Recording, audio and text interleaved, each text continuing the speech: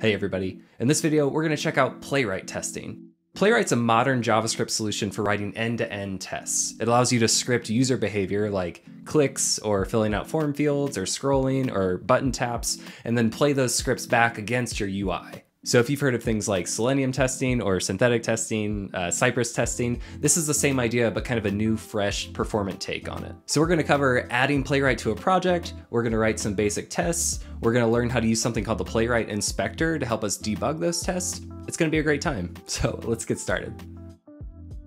So quick intro for our project today. What I have here is a new installation of a Next.js app. And it doesn't really matter that we're using Next here or React or anything. Playwright won't know or care. You can add Playwright to any web project because it's just going to run tests against your final result. So it really doesn't matter how it's built.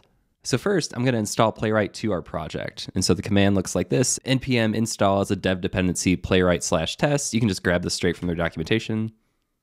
Next, we need to install the actual browsers that Playwright uses. So far we only have the library. The library is going to reach for browser packages on your machine, and so we'll go ahead and install those now. The command for that is npx playwright install, again, straight from the docs. Now, I already had the browsers installed, so for me, the command didn't do anything, but if it's your first time running it, you'll see them download here. Now let's take a quick look at the UI that we're actually going to be testing today. If I tab over here, here's the local Next project actually running. And so here for our first example, I have this really basic email signup form. It's just an email text input and then a button that's disabled. The button should be disabled until you have a valid email entered here. So if I just say like test, that's not a valid email, so it's still disabled. But if I say at mail.com or something, now the button is enabled. Now, this is a really basic example, but this kind of stuff comes up in real development all the time. Your project might have a lot of complicated forms and validations and different things that should happen and different interactions. By adding a test now, we kind of have some reassurance that everything still works like we expect. And if anything ever changes, the test will let us know. Back in our project here, let's go and add our first test. And so here, I'm going to make a new directory. It's going to be called tests. And in this test folder, I'm going to make a new file called example1.spec.js, and this is a naming convention. Using this convention will help Playwright find our tests. So first, I'm going to bring in some functions from the Playwright library. It looks like this. So we're going to bring in something called test and something called expect from Playwright test. That's the library that we installed. Next, I'm going to go ahead and set up a variable for the URL that we want Playwright to hit.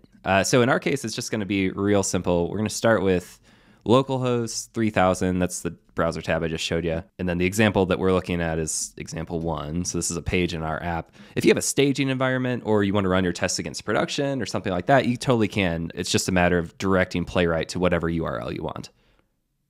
Okay, so writing our first test, I'm going to use that test method that we're importing from Playwright. And first you give it a name or a kind of a string description of what you want the test to do. I guess it's called title. And so this one I'm going to say, only valid email addresses can be submitted. Then we need to add the actual testing function. And so as a second param here, I'm going to say we're going to have an async function. It feels like most things in Playwright are asynchronous. And so by using the async keyword here, we can write our tests with async await. We'll see that more in a second. But here, the Playwright library gives us an instance of a page. And we're going to use that too. So first we need to visit our URL where our UI lives. So I'll say, page.goto,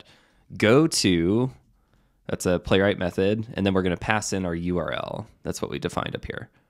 Now it's going to take some time to visit this URL and load it up and be ready to actually search the page for UI elements that we're going to run our tests and assertions against. And that's why we use the await keyword here. So as soon as this is done, now we can look for something on the page. So I'm going to look for that button. So I'm going to say const submit button is going to be a page.locator. Now locator here is a Playwright method or a method on page here. And it's kind of like query selecting in a live DOM. It's a little bit different. It's got a few more superpowers than that. But basically this is how you find things on the page. And then once we find elements, we can fire off some interactions on them. So first I'm looking for that submit button, but I'm going to start with like a really naive selector. This is just button with any type of submit.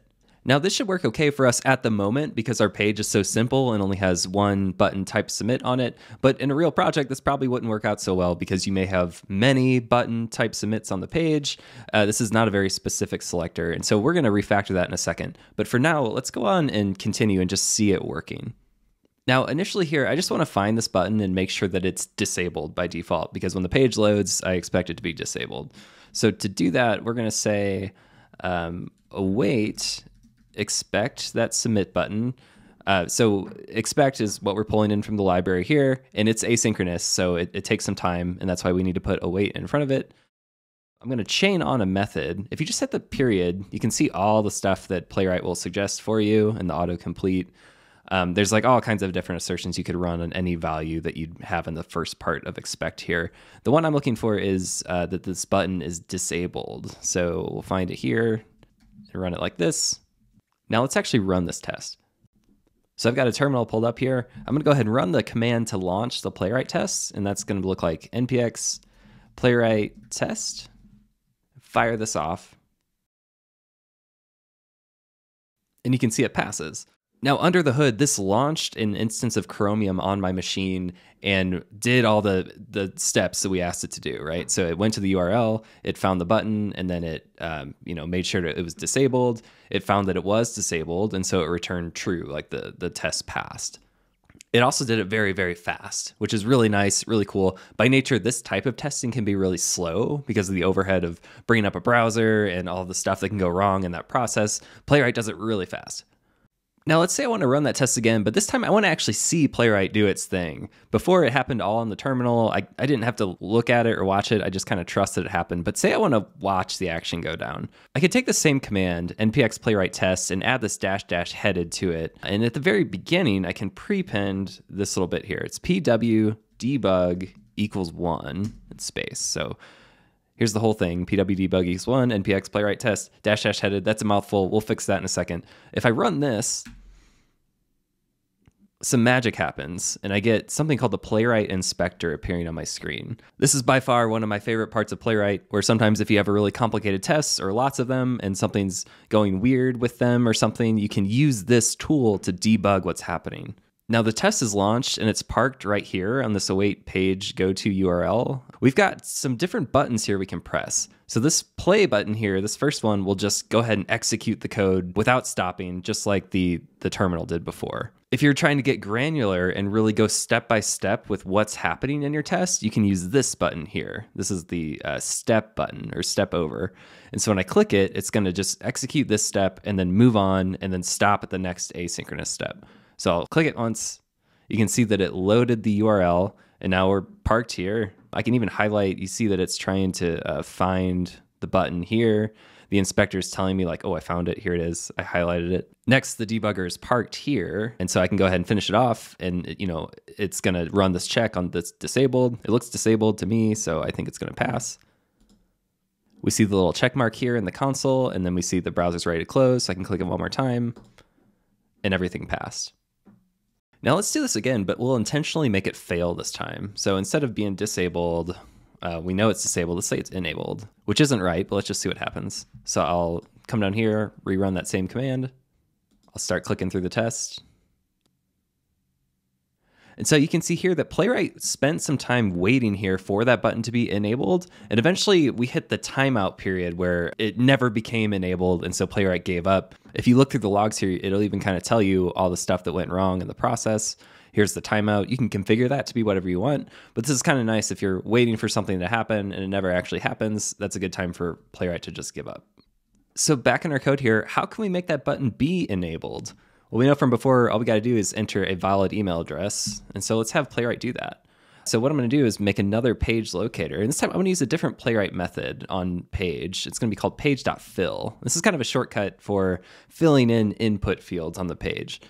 So first we're going to select our input, and that's just going to be, again, we'll use a naive one, and we'll talk about selecting things in more depth in a second. So we'll say type is email. That's going to find that email field. And since we're using fill here, we also need to pass a value that we want to fill into that element, like what we want Playwright to type. So I'll say test@whatsup.com. Now this is also asynchronous, and so it's important that we put the await keyword here. If you forget to do that, you'll see that the test will just kind of bulldoze through that command, and then it'll cause problems, eventually giving you false negatives, false positives. A lot of stuff can go wrong. So it's important to remember that. Now here we expect as soon as the email field has this valid value in it, the button should be enabled. So let's run the test again, stepping through it. step. So it found the input. Now it's going to fill it with that value. Step. There it is. Now that button is enabled and the test passes. Now let's revisit some of this selecting that we're doing real quick and kind of talk about the spirit of Playwright. Here's our UI again. Notice that the submit button is just a button that says submit. If I were sitting next to an end user and kind of guiding them through the application, kind of like what we're doing with Playwright, I probably wouldn't say, hey, find the button tag with type submit and click it. I'd probably say something more like click submit. It's a little more human, natural, friendly that way. And then also, you know, in the future, if our implementation changes and we don't have a button tag anymore, maybe it's some other kind of UI element, but it still says submit, then that test could still pass because I'm still just saying, hey, click submit. Playwright offers syntax for that. Let's take a look. Here, this button, instead of saying button type submit, that's a very like HTML DOM savvy way of doing it. I just want to say text equals submit. So in other words, find something on the page where the text is just submit. Let's test if that still works. Cool. And now let's talk about this email field. Now, like I mentioned before, we might have a bunch of email inputs on the page. And so this selector is not very robust because if Playwright suddenly finds a different one, this whole test is not going to work right. Instead, we want to provide a pretty specific ID for the exact input that we're looking for. And so we could change this, it's just a selector. So we could change it to be like a regular DOM ID, like say, email input. Now, in theory, this would work totally fine because it's just a selector. It's going to find the right element and work as you expect. But a convention you'll see around, which I really like, is to actually, instead of using explicit IDs, like regular element IDs, we use something called a data test ID. So we'll say data test ID. This is sort of like an indicator that some kind of test is going to look for this element. So if you're tweaking things, changing things, moving things around, and you end up moving test IDs, you can probably be confident that some test is going to be looking for what you just moved around. So let's go ahead and make sure that our UI actually has this. So we'll say example on the input field, we'll say test ID is going to be equal to email input. Now, if I come back and run the tests, everything still passes. So what we've covered so far are the basics but solid fundamentals for adding tests to your web app or your game, your web project. There are other pretty cool things you can do with Playwright, like mocking out API responses and stubbing authenticated credentials. So say you have UI that you can only access if you're logged into an account. A fresh browser is not going to be able to hit that, so how can you stub those credentials? Playwright has a really cool solution for that. If you're interested in hearing more about those, just let me know in the comments below. If you like these videos, please be sure to like and subscribe for more just like this. There's all kinds of new stuff on the way. That really helps me out, so thank you so much. Also, check out our Discord server. We have a really cool community of people that are making and playing indie games, so if you're interested in being part of that, the link to that is in the description below. Thank you so much. I'll catch you next time.